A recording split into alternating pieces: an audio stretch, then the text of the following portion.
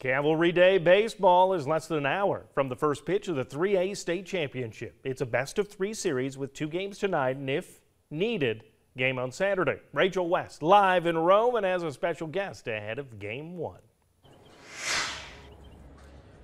Absolutely, we do, Mike. I'm here with head coach Phillip Lee.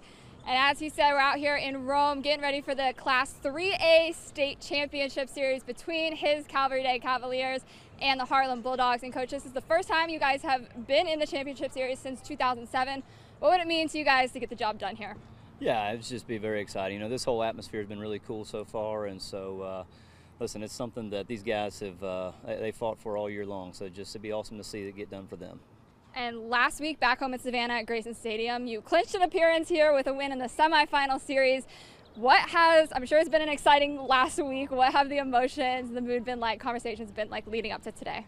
Yeah, I tell you, just the fan support, the school support, what we're seeing back home has been really neat. You know, we had a kind of a cool little send-off on the field before we came up here yesterday, and so it's just special. You know, something like I said, to see these guys be able to kind of just see the support come through has been pretty neat. And you guys hadn't really been tested up until Game 1 of last series, dropping a game at least. That happened. You were able to bounce back and win Games 2 and 3. What did that show you about this team and their resiliency?